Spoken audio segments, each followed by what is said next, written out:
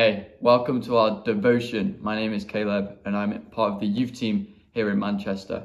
We're continuing with our series through Therefore Go.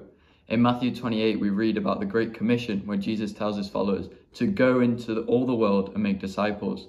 This week, our devotions, we are on the journey of what it is to live in the Spirit, looking at scripture in Galatians 5:25.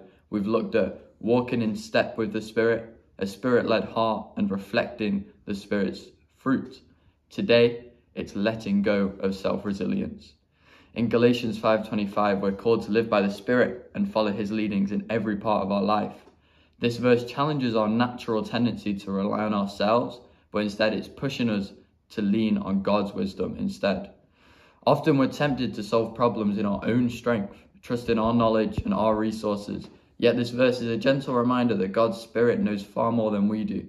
True growth begins when we surrender our self-resilience and invite the Spirit's guidance, especially in moments where we feel capable.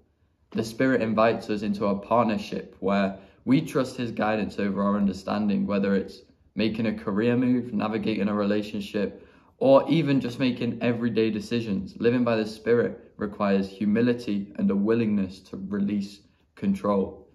Today, think about an area where you're tempted to rely on your own strength. Instead, bring it to God in prayer, asking for the Spirit's insight and wisdom. Pray for a heart willing to listen and trust, even when the Spirit's leadings feels unfamiliar or it feels uncomfortable. As you surrender self-resilience, you'll find that God's wisdom is far better than anything you could produce on your own. His Spirit offers comfort, clarity, and courage, guiding you down paths that lead to peace and fulfillment. Trust in his leading and let go of self-resilience to experience the abundant life that God has for you. Have a great day, church. We love you so much.